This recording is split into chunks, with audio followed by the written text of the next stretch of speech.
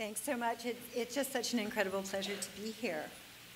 So OCAD University acknowledges the ancestral and traditional territories of the Mississaugas of the New Credit, the Haudenosaunee, the Anishinaabe, and the Huron-Wendat, who are the original owners and custodians of the land on which we stand. Today, I will share some thoughts on art and design in our connected world. There are three vectors through which our world is increasingly connected: the Internet of Things, the exponential growth of data, and our reliance on data, and the globalization of culture. These drivers are elements of what the International Geographic Society describes as the Anthropocene epoch, the first time in the Earth's history in which humans fundamentally transform not only our immediate environment, but the planet's connected systems, its range of living organisms, and its climate and its waters. Artists, designers, and foresight experts and practitioners are uniquely poised to respond to the world's grand challenges. Hand in hand with science, human science and engineering, our mandate is not only to imagine the future, but to create it. The first vector of the connected world is the Internet of Things. The term Internet of Things, or IoT, was coined in 1999 by the co-founder and executive director of the Auto ID Center, Kevin Ashton, to describe the growing network of physical objects and the communication between these and the Internet, also known as machine-to-machine communication. Ashton's point was that things could communicate with each other, collect and analyze data without human intervention. So this is very important. We'll come back to this. Nicely, Cisco expanded the nomenclature of the Internet of Everything. Now, this is clearly worth our attention. According to a 2014 report from Business Insider's Intelligence Unit, the global installed base of IoT devices will explode from 1.9 billion in use today to more than 9 billion by 2018. It's amazing to try and imagine. Now, there is opportunity here. 83% of Canadians are eager to adopt IoT technology, more so than their American neighbors, according to a recent survey by Primus and our friend, Ryerson University's DMZ, that machine-to-machine will better their lives, manage their homes, remove stress, and improve fitness and health. And it's no wonder that we are intrigued. Our smartphones have already delivered services that are aware of our location and events in our proximity, providing highly personalized experiences that respond to our behavior that link us through social media. The iPhone's rise is proof of the value of design, the centrality of design, of the difference between ordinary and extraordinary. I'm obviously getting emotional over the iPhone. Not surprisingly, given Apple's design chops, the Apple Watch is one of the preeminent mass-market IoT wearables. So let's melt the tip of the iceberg of IoT. And I know you've heard about it here at the Board of Trade, but I want to speak about this from a design and art perspective. Household appliances, security, and remote systems can all be controlled remotely and in an integrated way. OCAD University faculty researcher Kate Hartman created Botanicals, a playful product in which a sensor placed in the soil of a household plant texts its need for water to their owner with escalating levels of insistence, and then politely thanks them once their thirst is quenched. Of course, with Twitter, everybody knows you're not watering your plant. Now, how many of you have a Fitbit or other activity tracker? Can you put your hands up?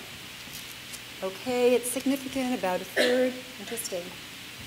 So next generation sports garments collect and relay heart rate and metabolic data drawn from embedded sensors, nanofiber or shaped metal, programmable substrates. Bear with me, I am a geek, so I like all this language. But it's very real. It means that biometric data paired with location awareness can allow garments to automatically adapt to body comfort and fitness regimes, heating or cooling, tightening or loosening.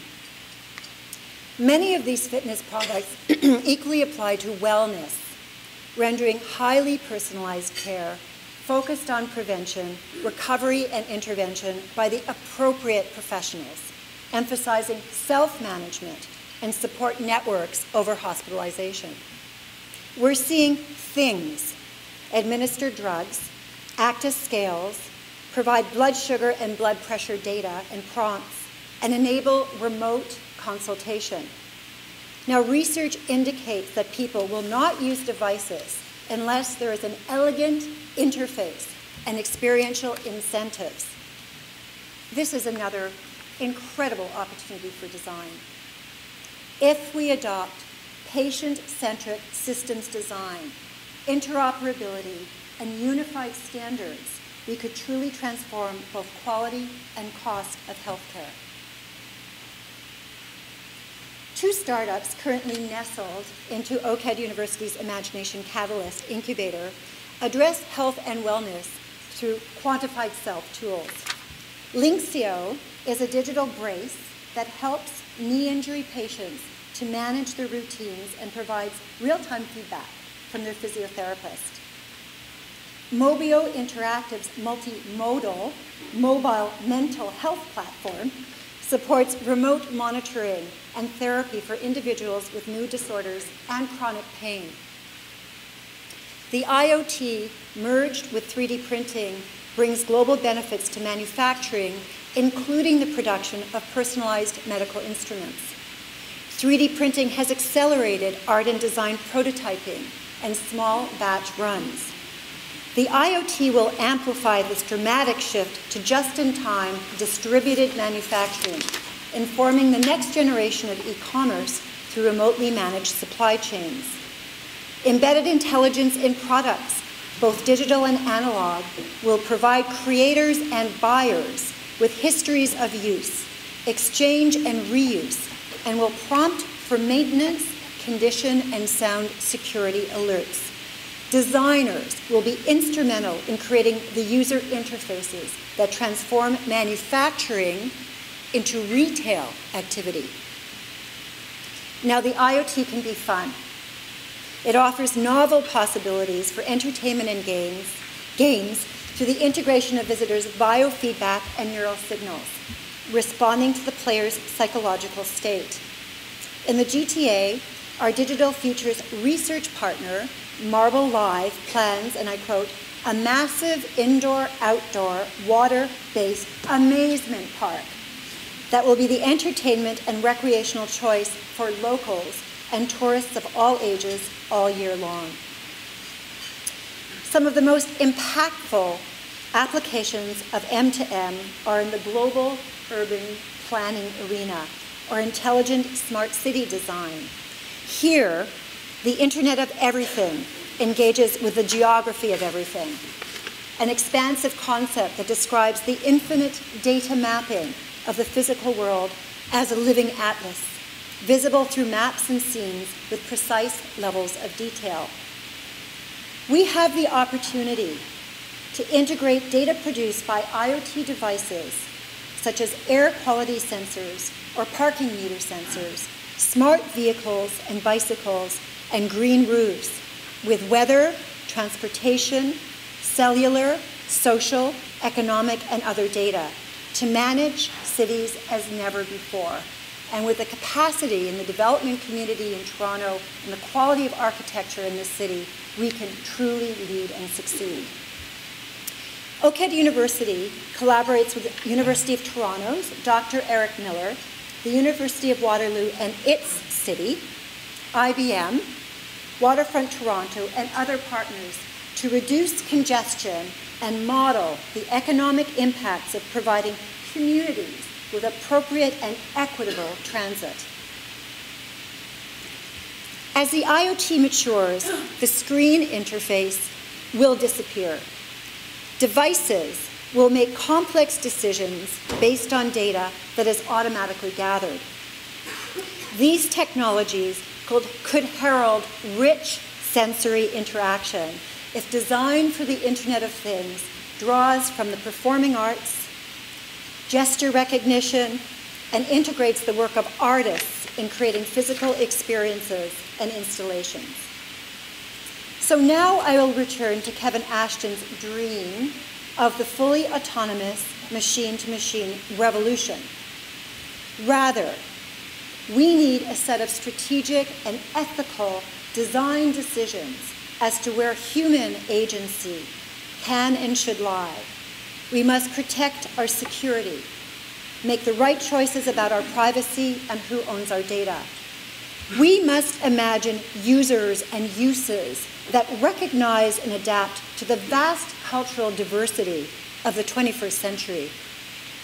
In the same way that mobile technologies have allowed the emerging world to jump over in education, healthcare, and micro-business development, we can design IoT applications that address the challenges of the Anthropocene age on the global stage.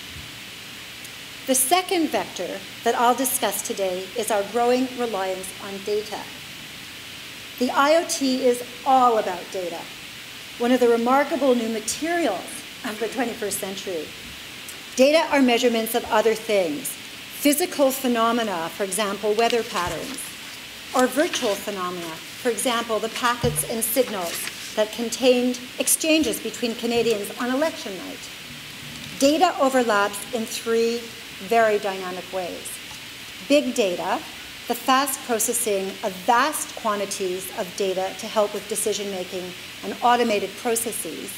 And big data analytics in the future will increasingly rely on cognitive computing, which tries to replicate human logic twinned with computational speed. Small data, the effective structuring, that's not such small data, that's big data, the effective structuring of our personal information to make it useful to us. And thick data, which are ethnographic and design insights placed against big data outcomes. In other words, the human factors. The derived information helps us to identify trends and anticipate events and behaviors. Businesses can draw upon design and art for competitive advantage in the world of big data. Pattern recognition and prediction are core businesses for OCAD University's partners in media, advertising, transportation, or finance. For humans, data are meaningless without curation and representation. Designers, artists, and cognitive scientists are its interpreters. For the Visual Analytics Laboratory at OCAD University, the emphasis is on making data comprehensible and beautiful, offering choices, interaction, and democratic action. Our laboratories explore not only the visual representation of data, but sound, touch, and physical interfaces that allow data to sing for the disabled, or help children time travel through Zenithal Media's Time Tremors transmedia product.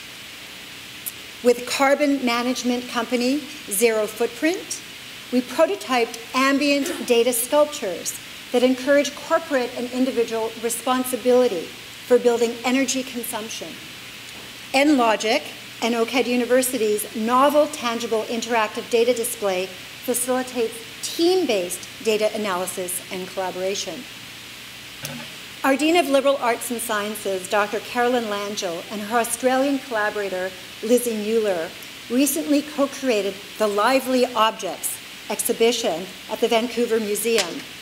One of the most striking works was Germaine Coe's topographic table, which you see here, which elegantly recreates the contours of the mountains north of Vancouver, mixing topography, data analytics, and interior design. Sensors and internet-connected electronics embedded in the table's frame literally cause it to tremble in response to nearby vibrations. This piece of furniture models the geology and the psychic conditions of living near the Cascadia fault line. The audience experiences the constant movement of tremors in real time. A look at visual artists and data provides a natural segue to today's third vector of connectivity, the engagement of art with science and society with an increasingly global art world. Art and science have danced a half-century of fecund tango to the rhythm of out-of-the-box invention. OCAD University's reconfigured its classical life drawing program into life studies, studying body and environment, mixing bioscience, medicine, and studio art. We plan to build the Boom, Bang, and Squish Lab, a dedicated material, science, and life studies center where we can cook up tissue cultures and smart materials. Our colleague, Dr. Jennifer Willett of the University of Windsor, has spawned her bioart lab with the following mandate: environmental conditions can be controlled towards the assisted proliferation of life, but also as a site that supports the proliferation of new ideas. The Imagination Catalyst startup Biome Energy is briskly gathering momentum for its next generation wind turbine, which is based on the properties of an owl, a kingfisher, and a lotus leaf, of course connected to the Internet of Things. Artists practice social and cultural intervention outside of the traditional gallery. And of course, the gallery system is alive and well, and we should be proud of it in Toronto. However, when we look at the theme of Venice's 56th Biennale of Contemporary Art this world, it is all the world's futures, and includes reflections upon the nature of labor in the 21st century, the contestation of rights for environmental crisis and environmental crises. And the work is beautiful, and in a dialogue with those very key issues in our lives. In a time of mass culture homogenization, visual art retains the ability to speak personally and viscerally to all of us. Our university recently hosted artist Rick Lowe, the recipient of a MacArthur Foundation Genius Grant, who undertakes social sculpture.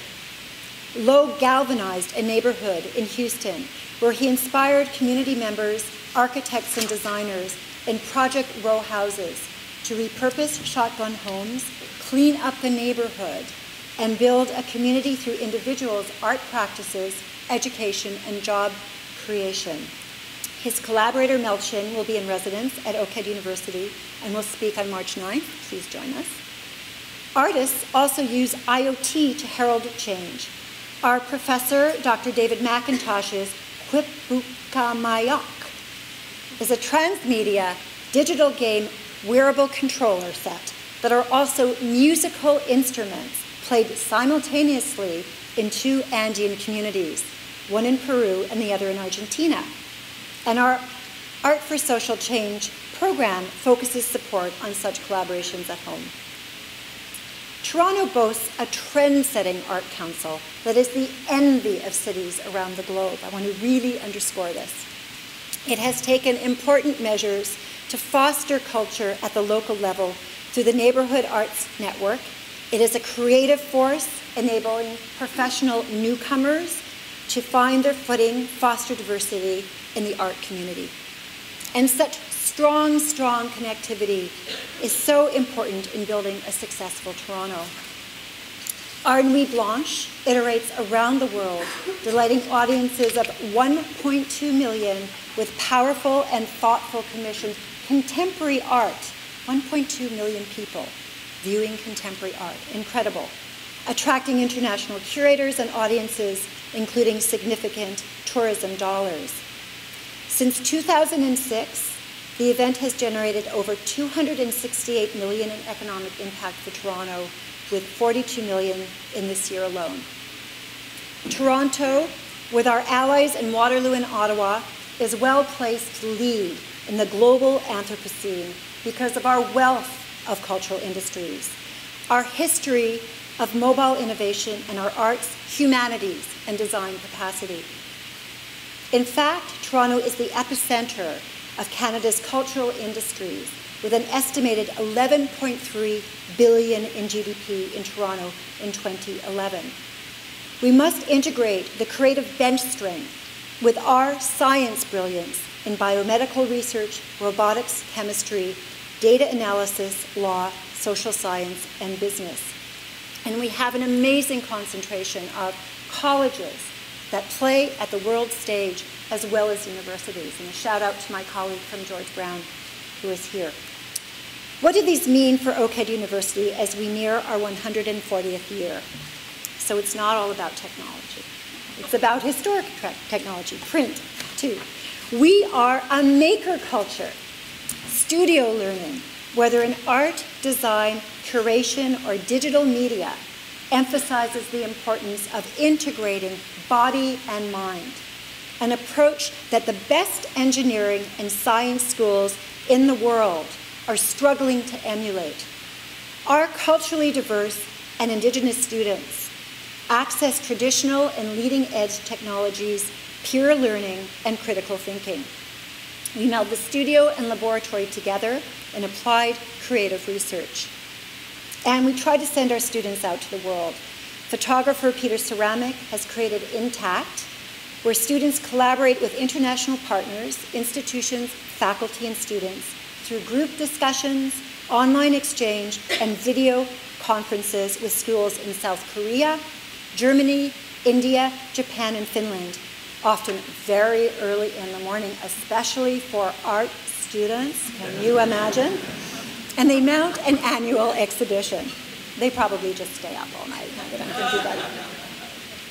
So OCAD University respects the past, yet it's future forward, respectfully embracing the Indigenous values of taking responsibility for the 7 generations to come. Our focus on strategic foresight and innovation combines design and business thinking to solve hard problems. Our new Design for Health graduate degree reflects the complexity of health needs in today's societies. But it's not about OCAD University alone. The Anthropocene epoch raises fundamental philosophical questions. Writer Catherine Hales suggests that the lines between human and machine, quote, should more accurately be considered a borderland with inflexible and reconfigurable boundaries, unquote. And design thinker Alex Manu argues that the IoT demands not only data and design, but art, because, and I quote, art provides inspiration and connects us with beauty, which in turn inspires us to seek for more beauty. Giving people the ability to dream about a better future takes more than persuasion. He says it requires the ability to open people's imagination to a new realm of possibility and empower them to get there. At OCAD University, we recently launched our private and public fundraising campaign, Ignite Imagination. Please help us put imagination to work and ensure that Toronto both imagines and realizes a beautiful future in our connected world. Thank you.